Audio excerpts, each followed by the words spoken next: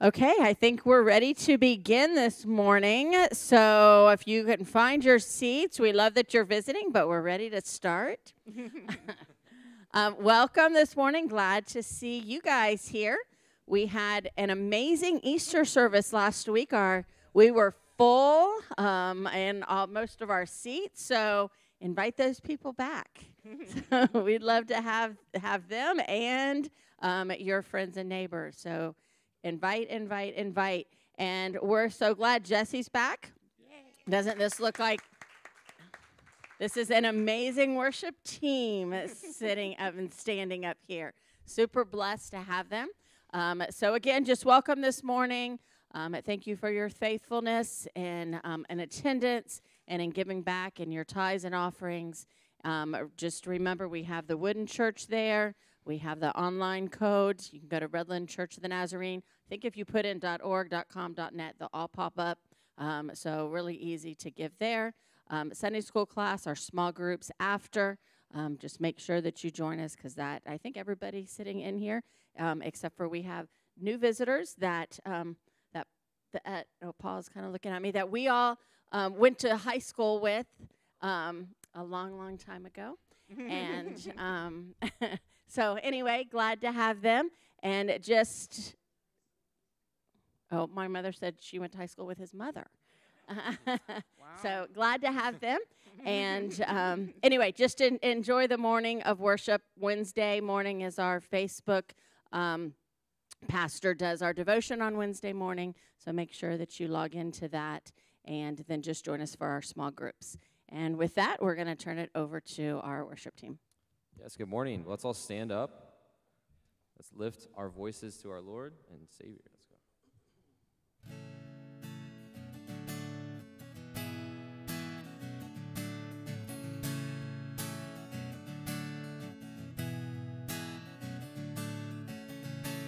Lord, I lift your name on high.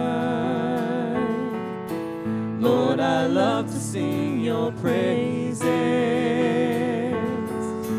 I'm so glad you're in my life. I'm so glad you came to save us. You came from heaven to earth to show the way. From the earth to the cross, my debt to pay. From the cross to the grave, from the grave to the sky. Lord, I lift your name on high. Lord, I lift your name on high. Lord, I love to sing your praise. I'm so glad you're in my life. I'm so glad you came to save us. You came from heaven to earth to show the way. From the earth to the cross, my debt to pay. From the cross to the grave, from the grave to the sky. Lord, I lift your name on high. You came from heaven to earth to show the way. From the earth to the cross, my debt to pay. From the cross to the grave, from the grave to the sky. Lord, I lift your name on high. Sing that out again. From the cross to the grave, from the grave to the sky. Lord, I lift your name on high. Amen. Well, if you were here last Sunday or wherever you were, it was Easter Sunday, and that was a beautiful reminder, as we should remember every day, of why we're here in church, right? We have our Bibles, but it's because of the resurrection, right? He went to the cross for us on our behalf, and because of that love, we now have eternal life as well. So we're going to sing about that now in this next song.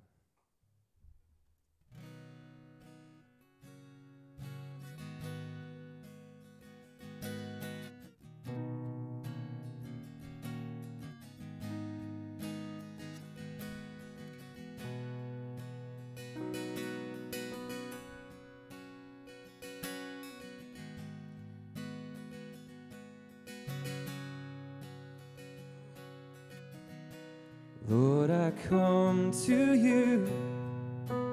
Let my heart be changed, renewed, flowing from the grace that I found in you.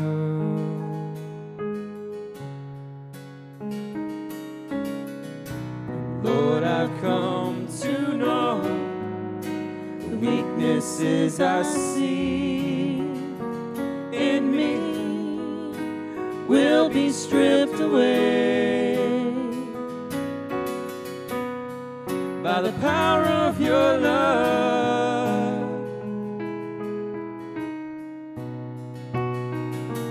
Hold me close, let your love surround me and bring me near, draw me to your side.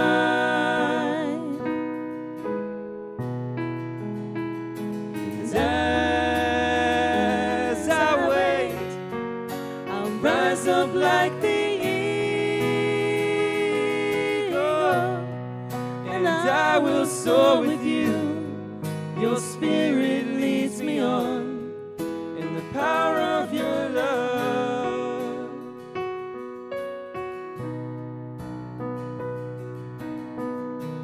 Lord, unveil my eyes, let me see you face to face, the knowledge of your love as you live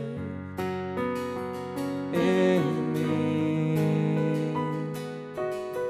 Renew our minds. Lord, renew my mind as your will unfolds in my life, in living every day, by the power of your love.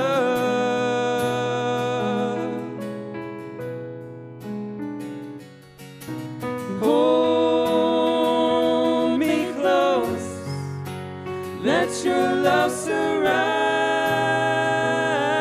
me, bring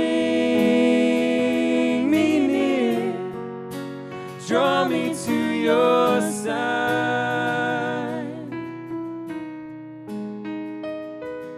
And as I wait, I'll rise up like the eagle, and I will soar with you. Your spirit leads me on in the power of your love.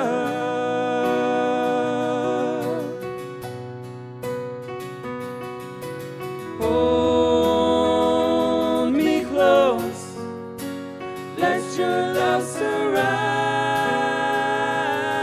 me,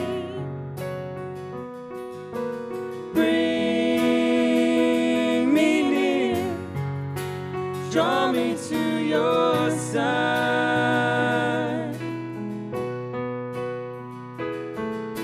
And as I wait, I'll rise up like the eagle,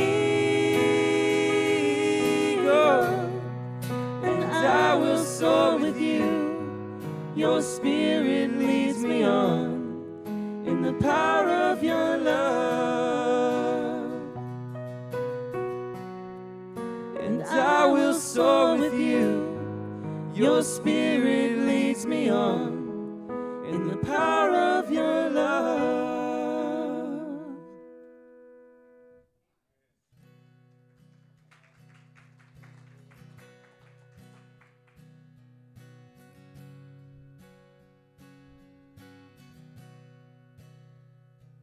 And I hear the Savior say, thy strength indeed is small. Child of weakness, watch and pray. Find in me thine all in all. 'Cause 'cause Jesus paid it all to him I owe.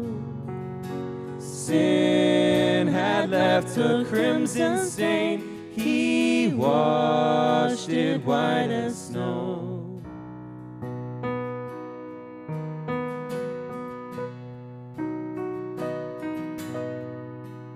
Lord, now indeed I find thy power and thine alone can change the leper's spots and melt the heart of stone. 'Cause Jesus paid it all to him I owe. Sin had left a crimson stain, he washed it white as snow. Oh, sin had left a crimson stain, he washed it white as snow. He washed it white as snow. Yes, he washed it white as snow.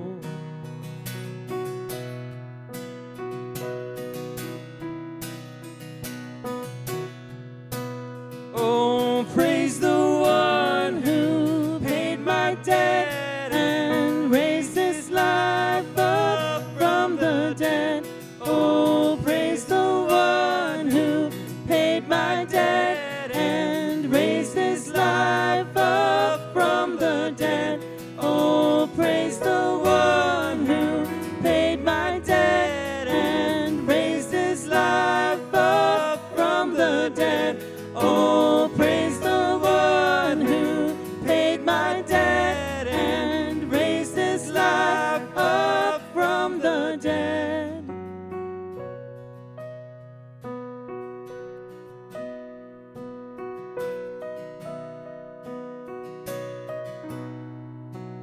And when before the throne I stand in him complete, Jesus died my soul to save. My lips shall still repeat, 'cause Jesus paid it all to him I owe. Sin had left a crimson stain, he washed it white as snow. 'Cause Jesus paid it all to him I owe. Sin had left a crimson stain, he washed it white as snow. Sin had left a crimson stain, he washed it white as snow. He washed it white as snow. He washed it white as snow. Amen. At this time, let's bow our heads and close our eyes. Dear Heavenly Father, we thank you for that promise that even when we don't feel worthy or we feel like we don't deserve your love, you remind us that Jesus was enough. That you gave your one and only Son for us. That while we were yet sinners, Christ died for us.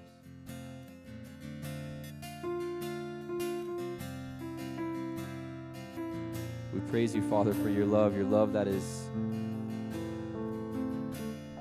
sometimes indescribable, but if there's words we could use, sometimes a little reckless.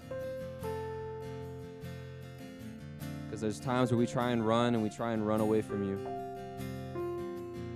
Yet you chase us down. And time again, your grace abounds in our life, and you're always there to welcome us. So, Father, I pray in this time there's things on our hearts and our minds, any burdens, things that are weighing us down, I pray we leave them right here, right now. Let your peace that surpasses all understanding fill our hearts and our spirits.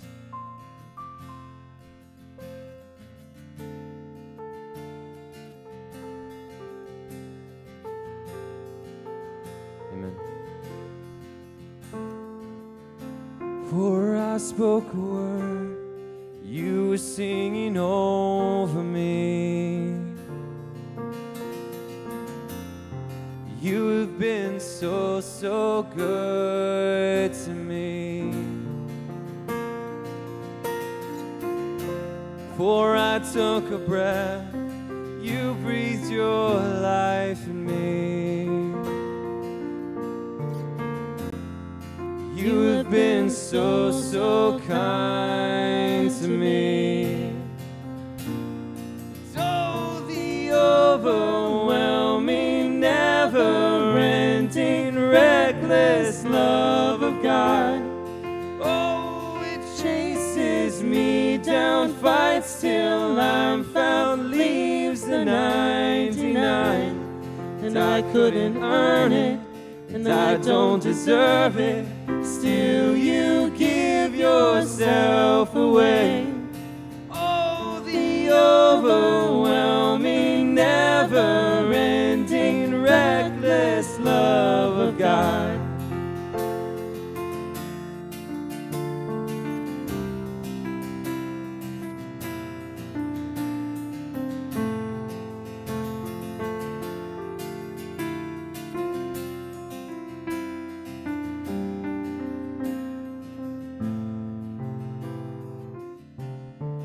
I was your foe, still your love fought for me. You have been so, so good to me. When I felt no worth, you paid it all for me. You have been so, so kind to me.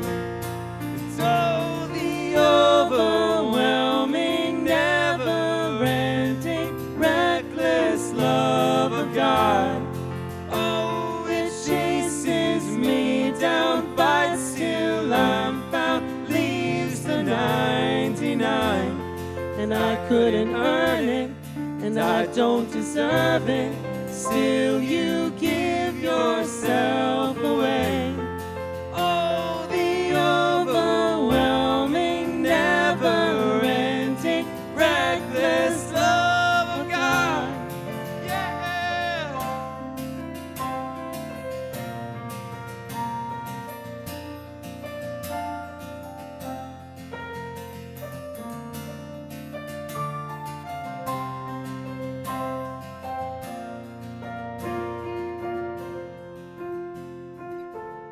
There's no shadow you won't light up, mountain you won't climb up, coming after me. There's no wall you won't kick down, lie you won't tear down, coming after me. There's no shadow you won't light up, mountain you won't climb up, coming after me. There's no wall you won't kick down, lie you won't tear down, coming after me. There's no shadow you won't light up, mountain you won't climb up, coming after me. There's no wall you won't kick down, lie you won't tear down, coming after me. There's no shadow you won't light up, mountain you won't climb up, coming after me.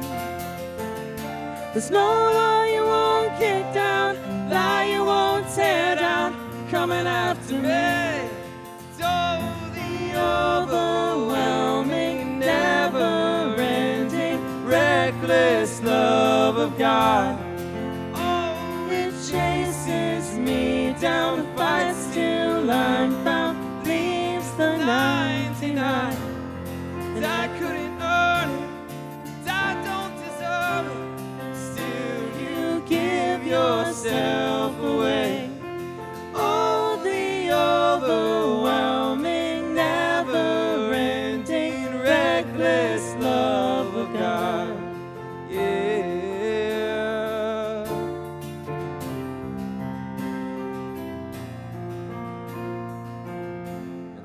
chorus one more time.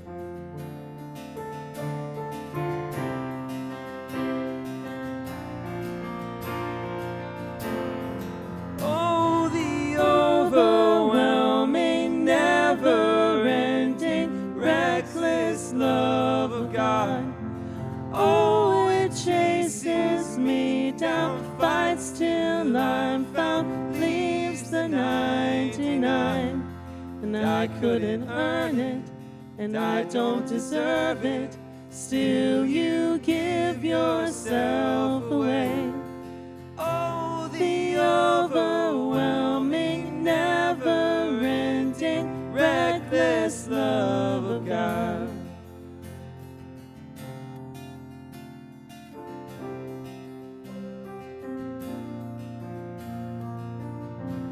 Amen. You may be seated. Praise the Lord.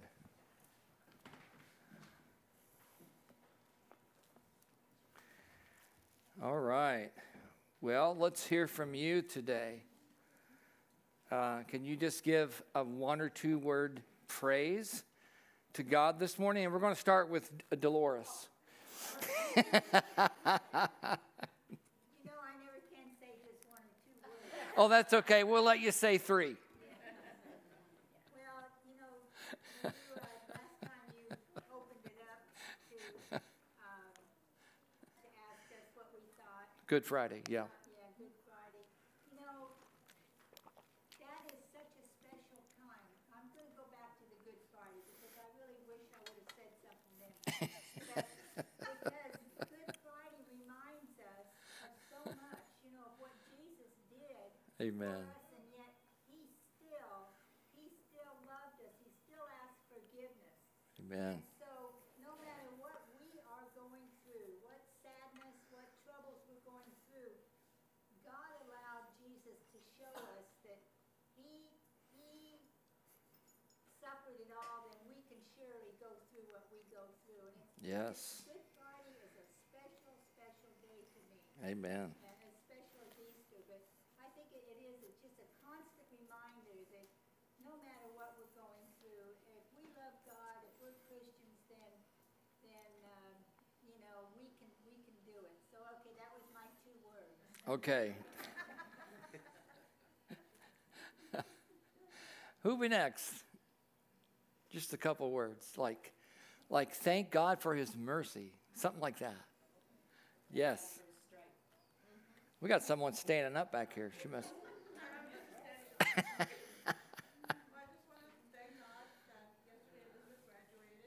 Amen.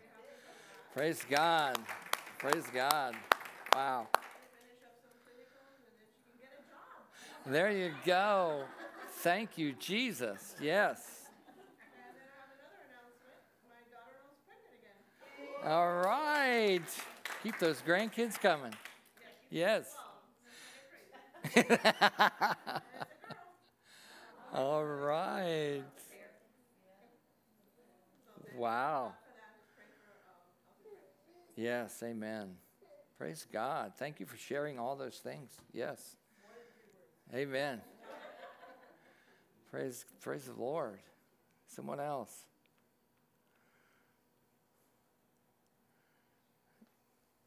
I can call on any of you. You know that.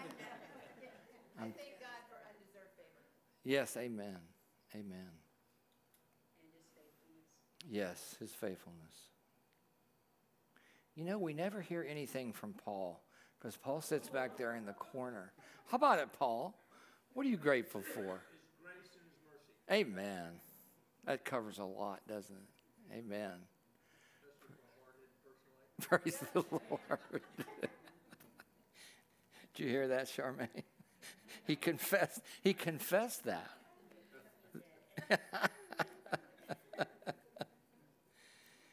Amen. Wow. God is good. Hey, there's a big race today up in Alabama. They call it Talladega, but it's actually in a little town called Lincoln, Alabama. Is where the raceway is. And so there's a big race there. This must be the season for races. There's a big horse race next week up in Louisville, Kentucky. You ever heard of that? The Derby, Churchill Downs. So a lot of racing going on. The most important race is the race that you're running right now. Did you know that you're running a race? Yeah, it's called life. It's called life. And that's the most important race. It feels like a race against time, right? But it's a race for time and eternity. Jesus said in Matthew 24, verse 13, he said that everyone can win this race that you're running. You don't win because you're the fastest or you have a really great and awesome moment while you're running the race. It's not because you shine for a day. But the way you win this race is you finish.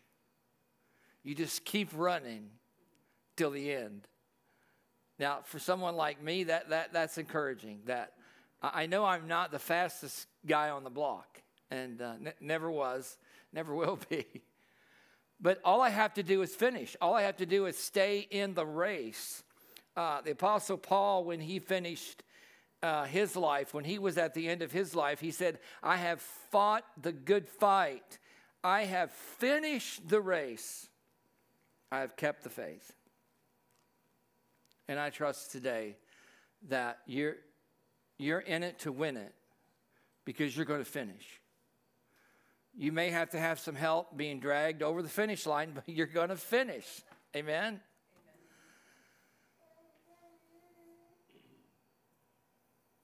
So the disciples, after the resurrection, were about to begin the race of their lives. They didn't know what was involved. They didn't even know they were ready.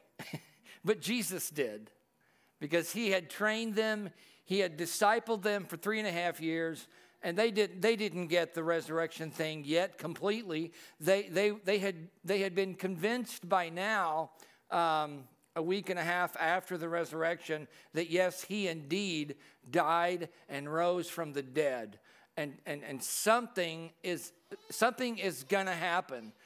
What is it? What's next? And that's the title of my sermon. That's the question after Easter Sunday. Not only for the pastor who's trying to prepare a sermon, but for you who are living beyond Easter Sunday, what's next? I asked Dan on the way in the door this morning. I shook his hand and I said, well, what's next, Dan? And he said, oh my, does there have to be a next? And I think if we're honest, we all would probably identify with the feeling. Does there have to be a next? Well, there is a next. Because after the resurrection of Jesus, everything changed. Nothing was the same. Life as the disciples and the followers of Jesus, life as they knew it had changed forever. There's the interesting reading in the scripture of the post-resurrection appearances of Jesus have to be looked at today, because in order for us to answer the question, what is next for us, what is next for the church, we need to look quickly, and we need kind of a bird's eye view of what happened after the resurrection and before Pentecost. And there were 3 really important events that happened after the resurrection and after and during these post-resurrection appearances of Jesus. You see, in John chapter 20, verse 19, on the evening of the first day of the week, when the disciples were together with the doors locked for fear of the Jewish leaders, Jesus came and stood among them and said, "Peace be with you." That was one of the first appearances of Jesus after the resurrection. He rose from the grave early Sunday morning, and by Sunday evening, he walks through the walls or the doors that were tightly fastened because the disciples thought they crucified Jesus. Next, they're looking for us. We're next on the list. So they were frightened, and they were behind locked doors. But Jesus, just in his post-resurrection body, he just kind of makes his way through the walls, and he appears before the disciples. And I'm sure they were probably frightened. And he said, "Peace be with you." Jesus was appearing to his disciples in order to convince them that he not only rose from the dead, that he's had a tremendous change in his physical body, but he's the same Jesus.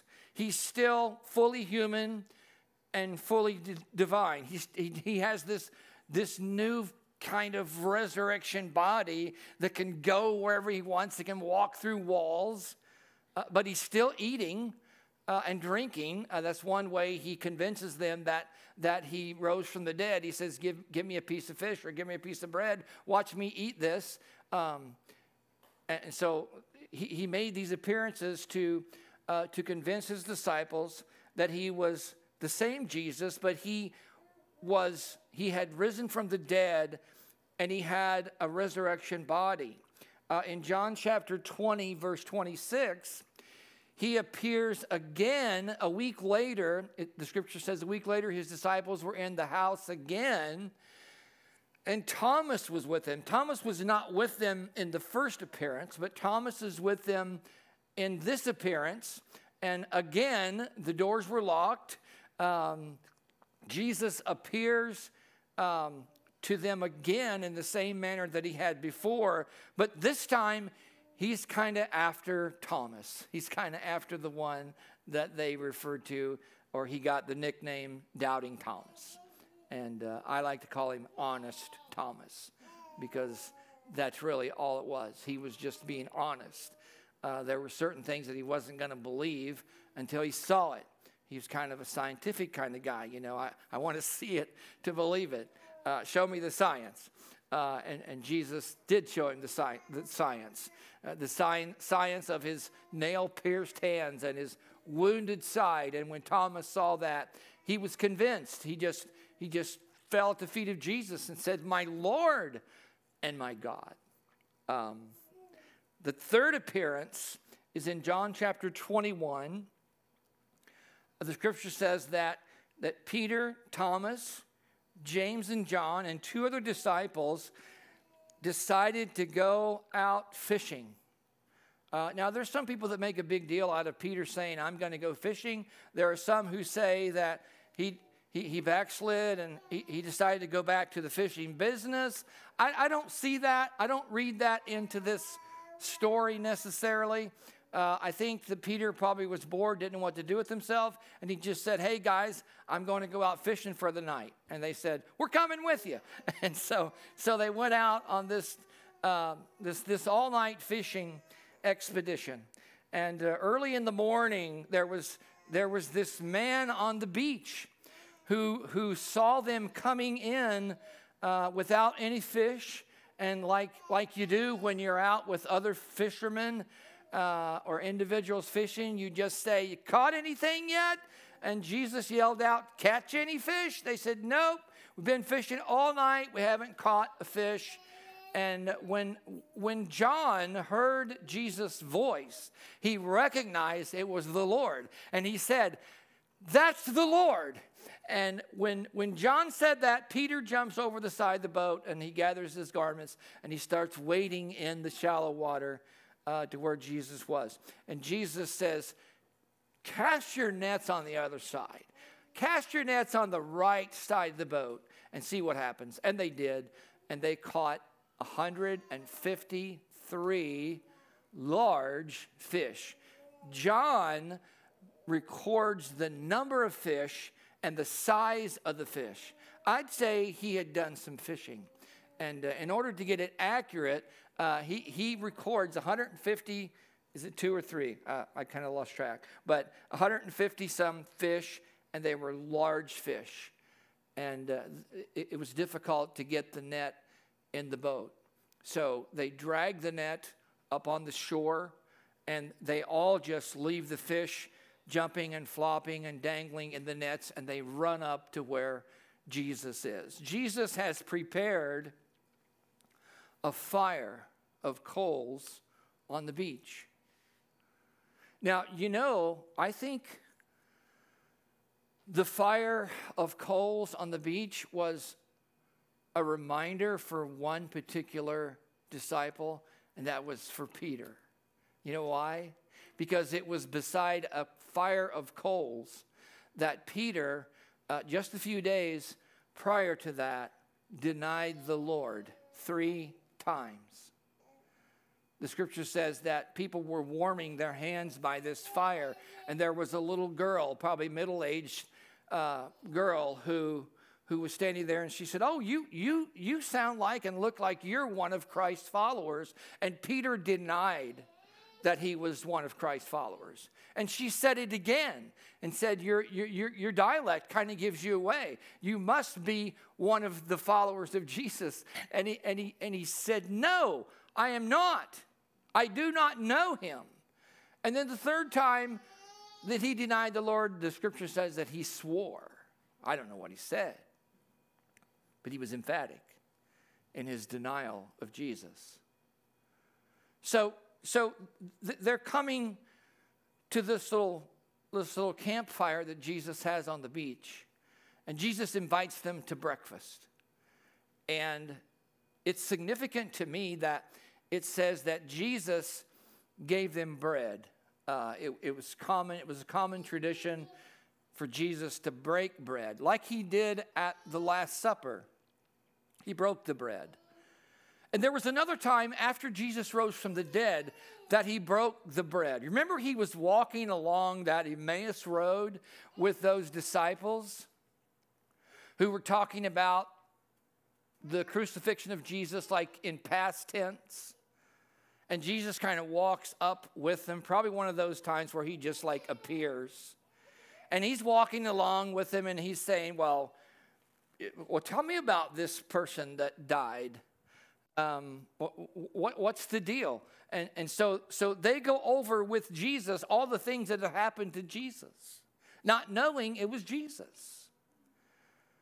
And John records that while they were walking, there was something going on in their hearts. Their hearts were burning within them because they didn't know it, but it was Jesus who was walking with them. And so when they get to their house, you would think that they would just give pleasantries and say, well, you have a nice evening. But they invited Jesus in. They said, no, don't leave us.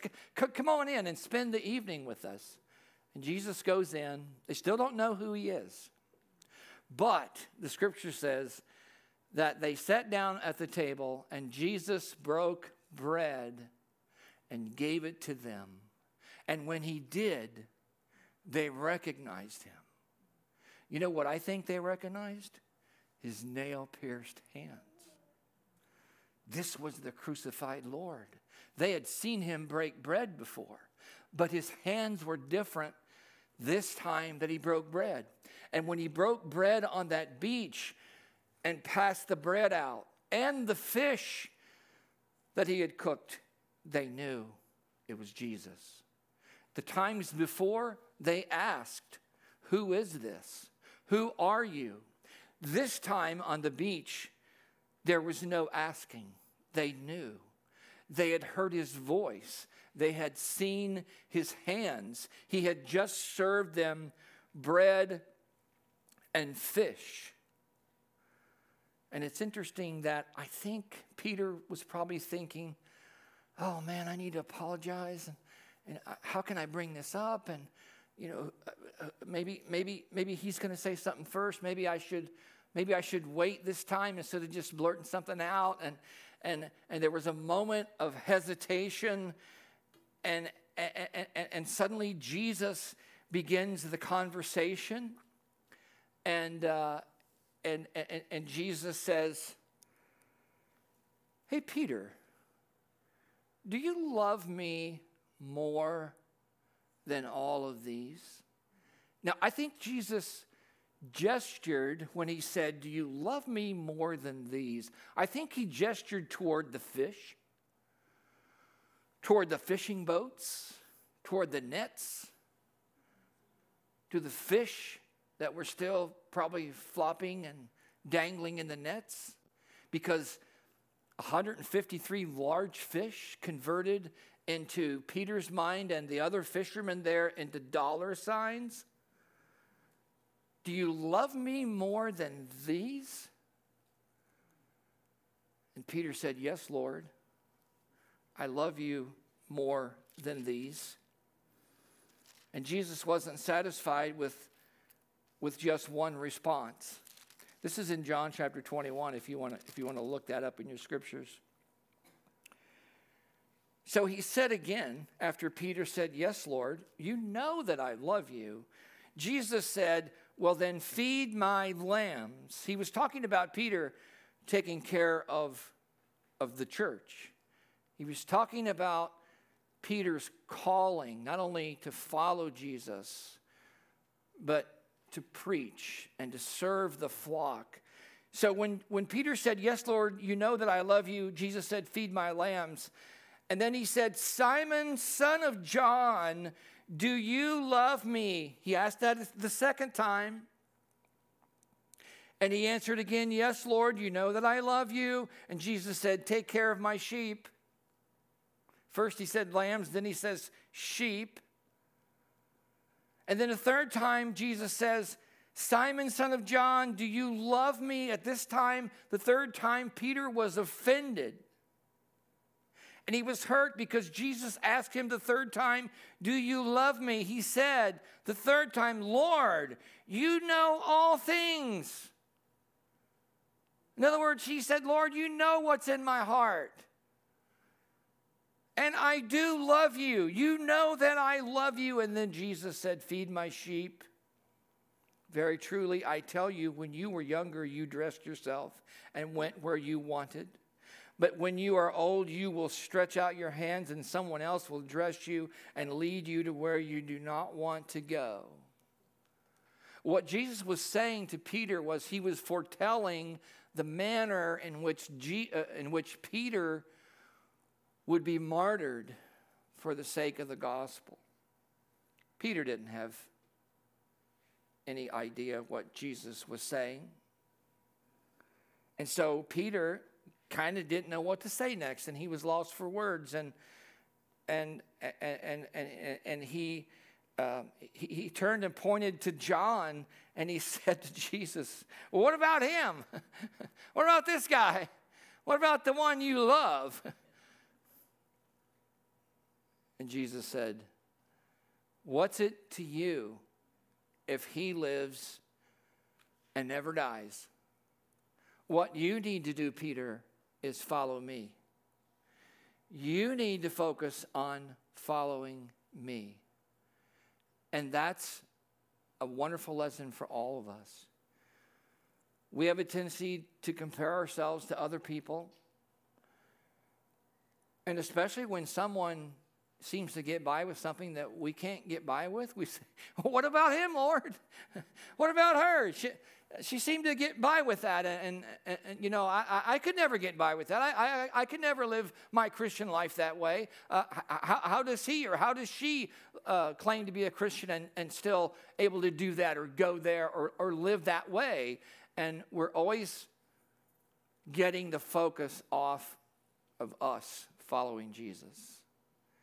And what was next for Peter and all of those disciples was a restoration of their love and their trust with Jesus. You see, all of them fled. All of them abandoned Jesus at the cross, not just Peter, but they all fled in fear. And when Mary came to them and said, I've gone to the tomb and he's not there. Maybe someone has taken his body. Peter and John took off in a foot race to the tomb. And it wasn't immediate. It wasn't at the very moment that they saw that they believed, but they saw, and then they contemplated. They thought in their minds, could this be true? And over the next few hours, they became convinced of the resurrection of Jesus. There had to be a reconciliation and a restoration of trust. And Jesus got right to the crux of the trust issue when he asked Peter, who had denied him 3 times, do you love me? Because that's the core issue when we have trouble with trusting God, is love. He not only restored the trust and the love, but he restored Peter's calling.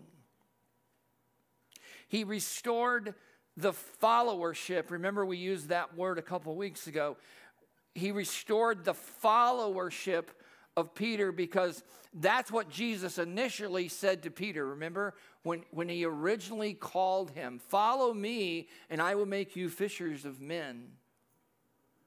So he restored his followership, and he reminded Peter in this moment, don't be worried about John or any of the other 11, but you, Peter, focus on following me. I think that's what Paul meant when he said to the church at Philippi, he told everyone to work out your own salvation with fear and trembling. You work out your relationship between God and you. That's between God and you. Don't worry about everyone else and the way they're figuring out their salvation. But you focus on yours. You, Peter, you just follow me. So what was next for the disciples was this restoration, this forgiveness of their failures and their sins. And I want to ask you, on this Sunday, this first Sunday after Resurrection Sunday, maybe that's your next step. Maybe that's what's next for you. Maybe you're aware this morning of your failures, your shortcomings, what you are as a result of just being human and being finite and being limited. And then maybe there's some here today, or some who are listening today who are guilty of blatant disobedience. And maybe you've grown weary in your walk with the Lord. And maybe you've gotten off of the path, and it's time to get back on the path. It's time for your personal time of restoration and forgiveness. Jesus is as close to you this morning as he was to Peter around that warm fire that morning that he made breakfast. And all he wants to hear you say is, I love you. I love you, Lord. You know I love you. Forgive me of my sins. Forgive me of my failures. The second thing that was next for these disciples was not only the restoration of trust and love of their calling and their followership, but the next thing was a new task. And this is the second of the 3 events that happened between the resurrection and Pentecost. The new task was given. Matthew chapter 28, verse 18, you've heard this all of your life from the missions department, right? The Great Commission, the Great Commission. When Jesus came to them and he said this, he told them the place to meet him on a mountain area, And he said to them, all authority in heaven and on earth has been given to me. Remember that. That's going to come up in the next couple of weeks again. All authority in heaven and on earth has been given to me. You know, there are some people who say, well, all the authority is in the Word. All the authority is in the Bible. Well, what happened here? There was no Bible. There was no Bible for 300 years after that. So where was the authority? The authority was in Jesus. When God raised him from the dead, he gave him all authority over sin and Satan and death and hell. All authority was in the risen Christ. And I know there is authority in the Word of God. But if there is authority in the Word of God, it's because God raised Jesus from the dead. And this book affirms it. Jesus at the right hand of God, that's where he is right now. Jesus still has all authority in heaven and earth. He's never relinquished his authority. Yes, there is authority in the Word because the Word affirms everything that Jesus said about himself, about his heavenly Father. And in that, after that statement of authority, Jesus commissioned the 11 disciples who stood there. He said, all authority has been given to me in heaven and earth.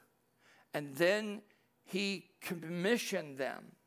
He said, go therefore into all the world and preach the gospel to every nation. He said, you are to baptize. You are to baptize believers in the name of the Father and of the Son and of the Holy Spirit, and teach them to obey everything I have commanded you. And surely I am with you always to the very end of the age. And after that commissioning, the disciples began to refer to themselves as apostles, because apostle means sent ones. The sent ones.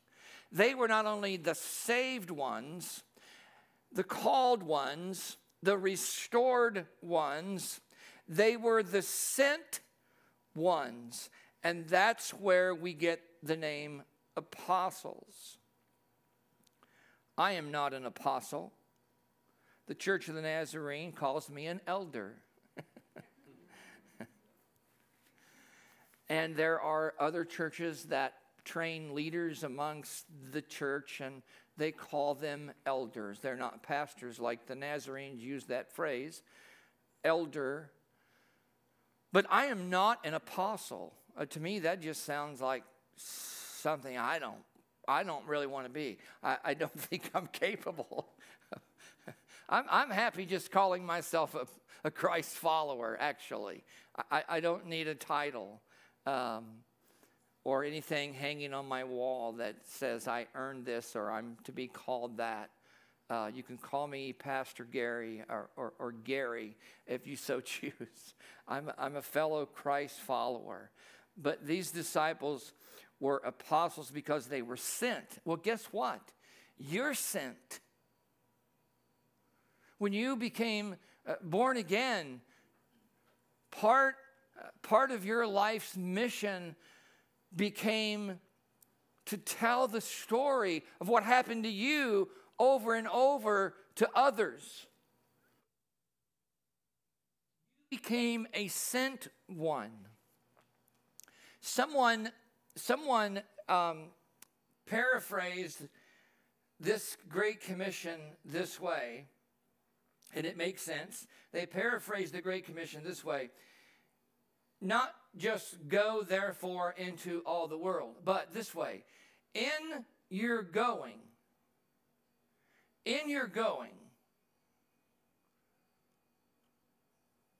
make believers.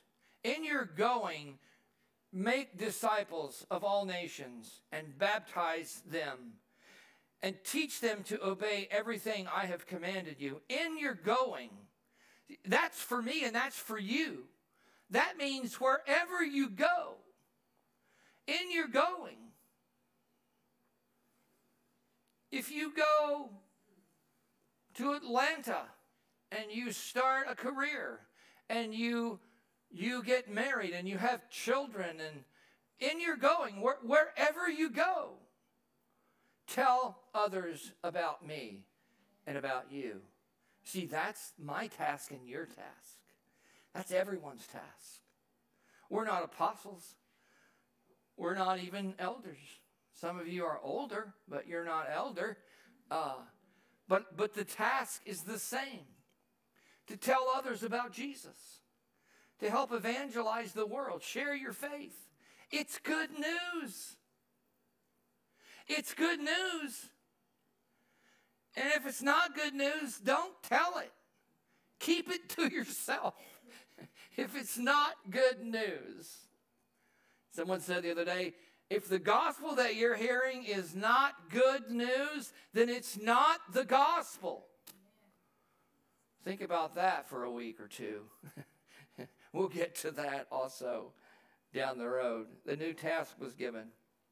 The third thing that happened was the empowerment for the new task. That's what happened on the day of Pentecost. That was what we celebrate in Acts chapter 1 as the birth of the new covenant. And I use those words carefully this morning because we Nazarenes have a way of kind of, I think, watering down this day of Pentecost, this filling with the Holy Spirit of the 120 who were in that upper room. We kind of reduce that down to, well, that was the second work of grace and they were all filled with the Holy Spirit. And we leave off the speaking in tongues thing because we don't like to deal with that. And so we just make it a personal thing. Oh yeah, well that's evidence that after you're saved, well, I don't know if the disciples were saved or not before Pentecost. I know they were obedient and they were learning and they were growing. So I don't think we need to pigeonhole saved at this point, sanctified on the day of Pentecost. Well, if they were sanctified on the day of Pentecost, then they had to get re-sanctified again because they had to get refilled again, right? Several times. So I think we miss the beautiful and wonderful point when we try to make this just a personal thing. I think we miss the wonderful point that on the day of Pentecost, post-resurrection, they obeyed what Jesus said. Go into that upper room and pray. Get together. Get in one accord. Get your differences ironed out. And when you're all in one accord, the Holy Spirit is going to come and He's going to baptize you. And they experienced that like flames of fire on everyone's heads. And there were three obvious things that happened on the day of Pentecost. The church of Jesus Christ was born. That was the birth of the church. And the rest of the book of Acts is a description of the birth pains and the growing pains of the church of Jesus Christ. The book of Acts tells us about three things that was the result of Pentecost. It tells us about the power of the Holy Spirit. These disciples who were cowards before the resurrection turned into bold messengers and bold sent ones who would not even back down from threats of the law to stop preaching the gospel.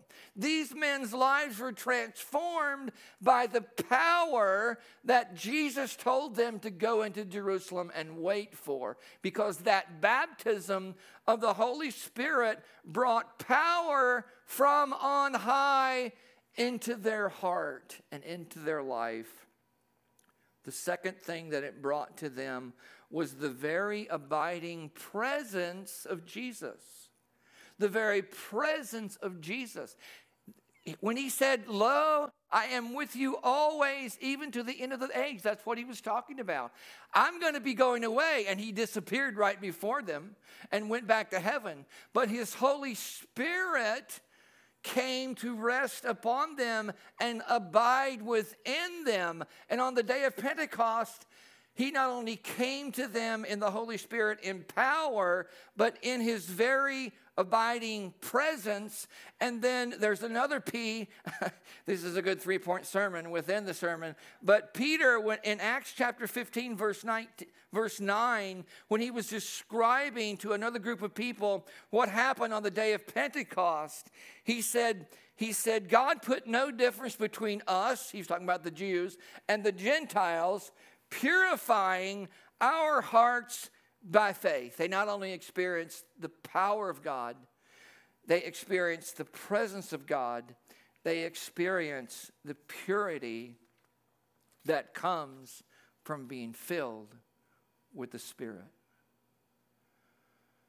Now, all of this is leading to a 4-letter word that I'm going to use to develop a series of sermons in the next few weeks. All of this is leading up to what Peter and all the apostles and the Apostle Paul began to teach and live out after Pentecost and after the resurrection. In Ephesians chapter 3, verse 16 through 19, Paul prayed that all the believers, all the followers after Jesus would be filled with, here's the word, love.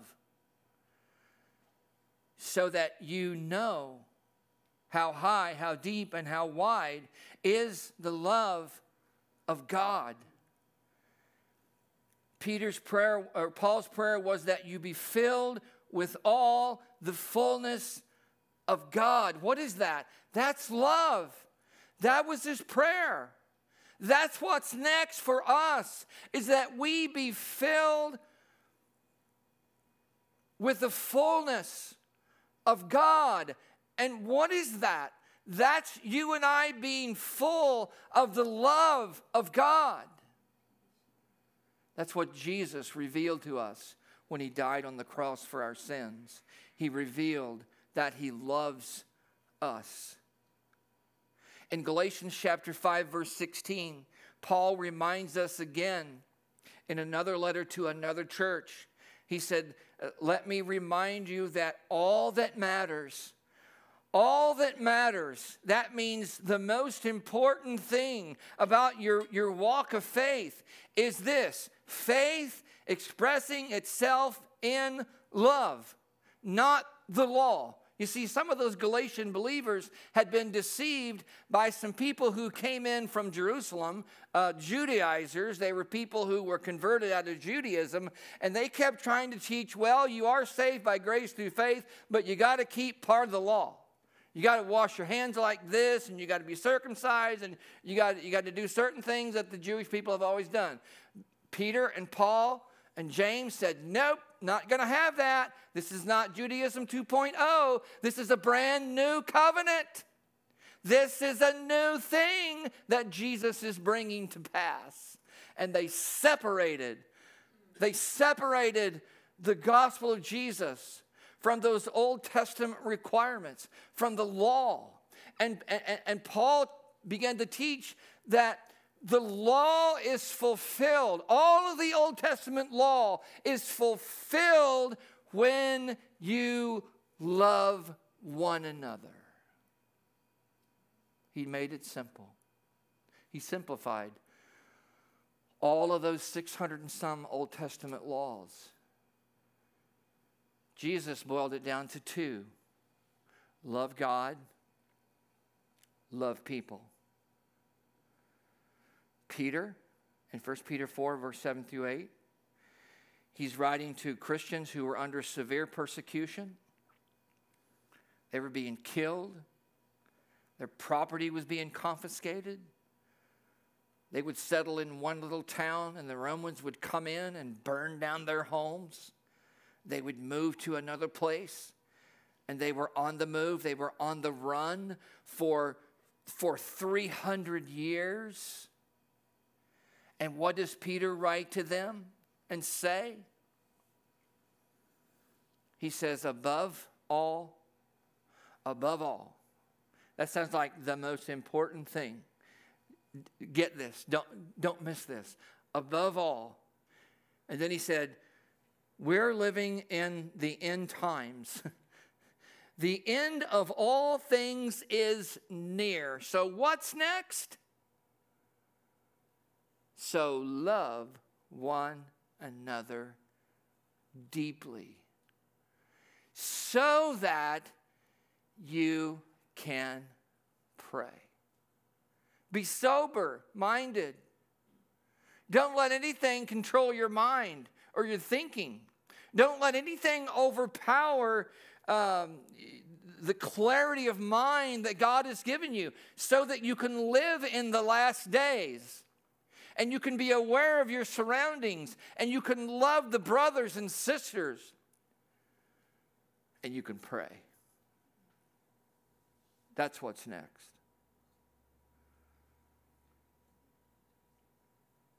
So, in closing, let's ask ourselves this question. What's next for me? Just celebrated Easter Sunday. What's next for me? Maybe what's next for you is to be restored. Maybe you need to get back in the race. Maybe you got sidelined by watching other people.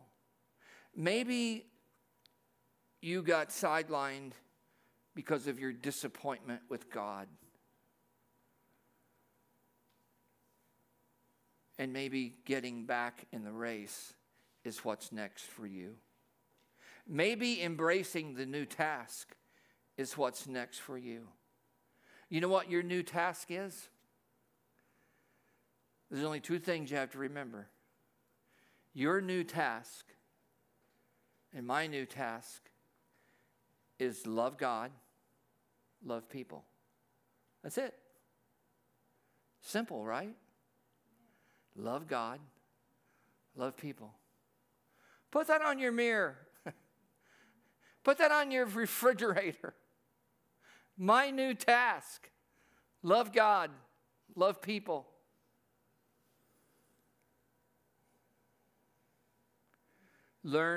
Third, learn to live in the power of the Holy Spirit. Learn to love in the Spirit. Learn to serve one another because we love one another. What's next for me? Love, love, love. That's what's next for us. That's where we are right now, the church. That's where we are. And if we can figure out how to love, love, love. If we can figure out how to love God and love people, then we'll have a church here in 5 years, in 10 years, in 20 years. Because that's our calling.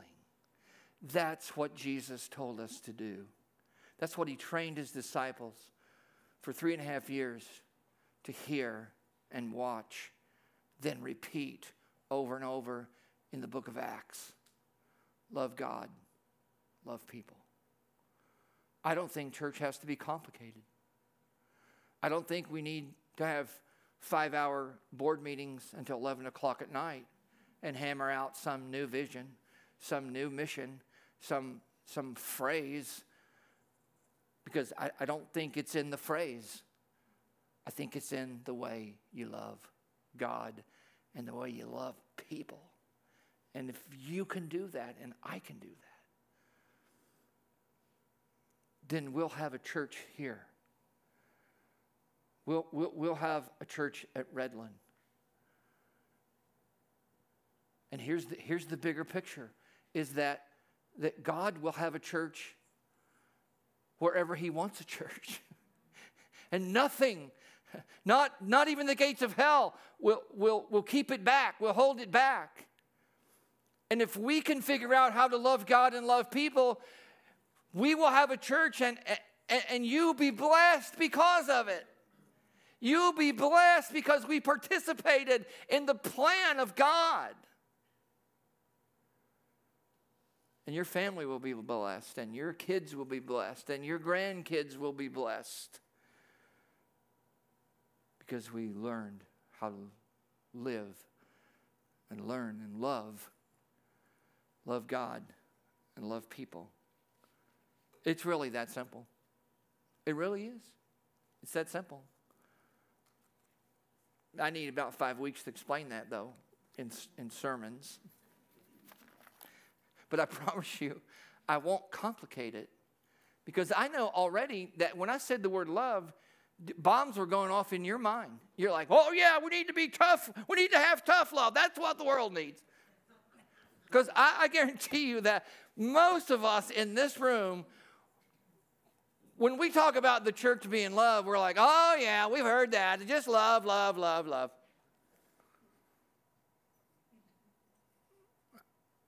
I would say that if some of you were honest, and I found myself here about 3 years ago, I don't want to love. It takes too much energy. It takes too much prayer. And sometimes you have to fast to love people, right? It's work sometimes.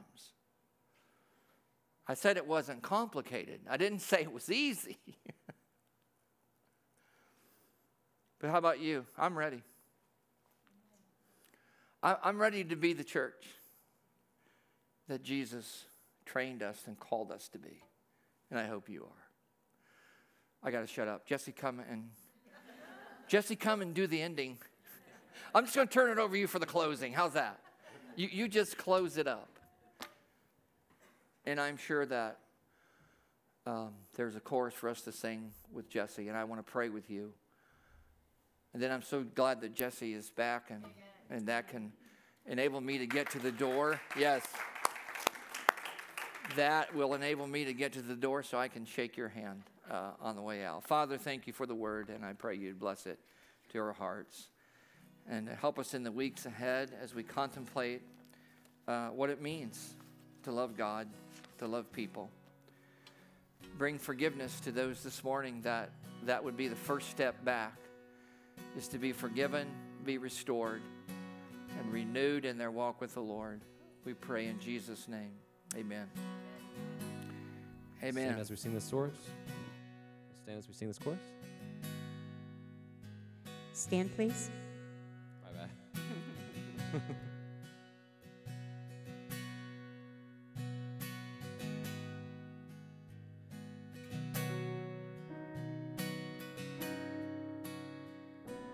Jesus paid it all to him I owe. Sin had left a crimson stain, he washed it white as snow. Jesus paid it all to him I owe. Sin had left a crimson stain, he washed it white as snow. Sin had left a crimson stain, he washed it white as snow. Yes, he washed it white as snow. Yes, he washed it white as snow. Amen. I'm going to leave you with this. Let us love and serve the Lord, rejoicing in the power of his Spirit. And may God's blessing be upon us and remain with us always. Amen. You are dismissed. Amen.